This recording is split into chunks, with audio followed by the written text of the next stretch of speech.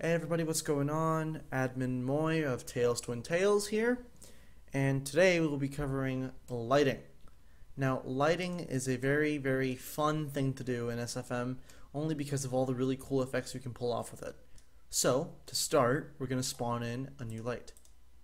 To do this, you press over here the plus button, create animation set for new light, and that'll spawn you in a new light, though it's right in front of Tails' face, so he's kind of blinded by light at the moment.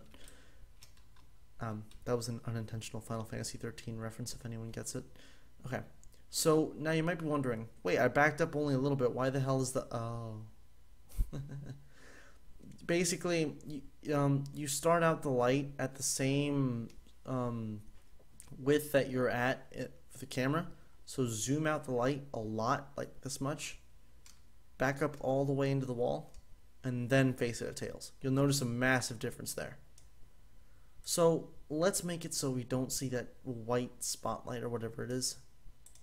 Get back to Tails, and hoo boy is that bright. So what we're going to want to do now is mess around with the intensity. This intensity right here measures how intense the light's going to be. So this is set to middle, so if we set it to max, it's going to be really bright. So let's set that a quarter of the way down. And this is pretty good. Now, ambient intensity, I'm not exactly sure what it does, so let's not mess with that. Horizontal field of view is going to mess how wide the light is. And this is also going to mess with how wide it is, but vertically wide. So mess with this at your own content. You can already see a couple of the shadows starting to move around.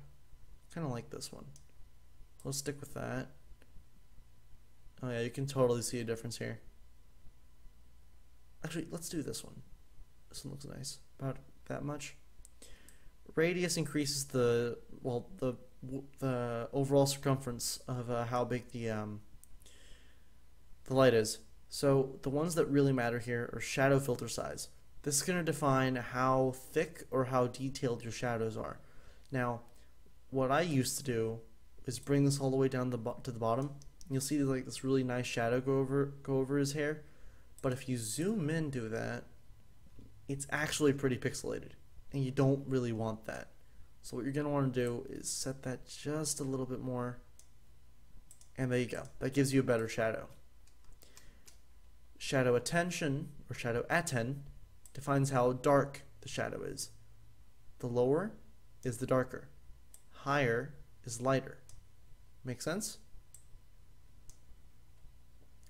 Min distance is how minimal, like how much the light is going to reach. You see, if I bring that all the way down, the shadow on his hair disappears. So let's bring that back to default. Max distance is how long the shadow is going to reach. You see, if we bring that all the way down, it doesn't even reach Tails. So let's bring that back to max. Constant attenuation. This brings the brightness up to max. I haven't been able to figure this out yet. I'm not exactly sure what it does, but I'd rather not mess with it. Linear attenuation only brings that up slightly, so it's like a slight filter there. Let's bring that up a little bit. Shadow depth bias, I'm not sure what this does either, to be honest. Z-far 10 will basically give you that nice little spotlight effect. It's pretty cool if you ask me. And now here we go. This is the ones you'll probably want to mess with the most. Colors. With these sliders, with these three sliders, you can edit colors. Red is blue. Red omits any red from that light, so it makes blue. Omit any green makes kind of a pinkish color, and then blue is yellow. So let's give this a nice little blue glow, and then add some pink in there. Give him a nice little purple tint. Okay, so that's that light, and now let's add a second light. This light will be his overhead. This will be on top of Tails. Let's leave it this way. You see a nice little orange, yellow glow on top of him. Looks pretty good. Since it looks like that, we're going to go ahead and leave it this way. But notice, while it does look pretty cool, it adds a couple shadows that we don't exactly want. So let's disable shadows on that and see how that looks. Actually, on second thought, let's keep those shadows. That actually made it look pretty cool. Oops.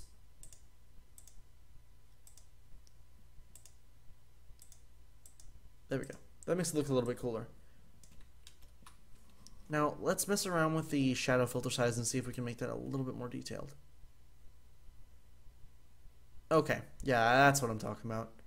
Let's make the shadows a little darker. And let's make this green, even, no, like a yellow, and then add a, no, let's add a blue to that. No, it doesn't balance it too well. You know, let's just leave it white. Looks nice like that.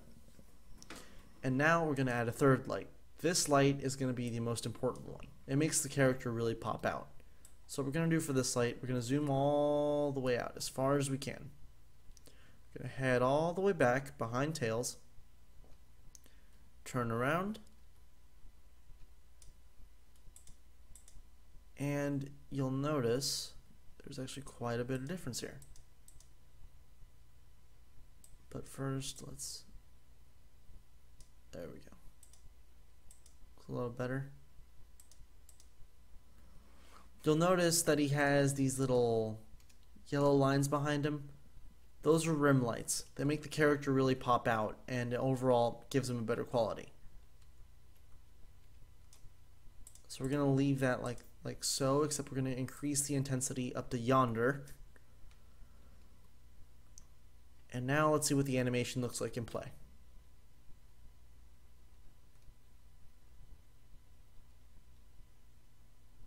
It's pretty cool. So now what we're going to do is we're going to do a couple more things to him.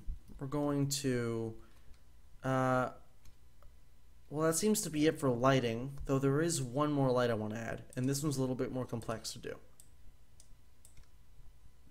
Spawn a light and spawn it under him. This will give him a nice little glow from the bottom. Though, set the intensity down, I mean, just a little bit. Not too much, but just a little bit, like that. Shadow filter size, there's no shadow, there shouldn't be any shadows for that, so let's bring that all the way down. The color for this will be pink. That'll really balance it out. Alright, so that was today's short lesson in lighting. If your character looks something like this, then you did a good job.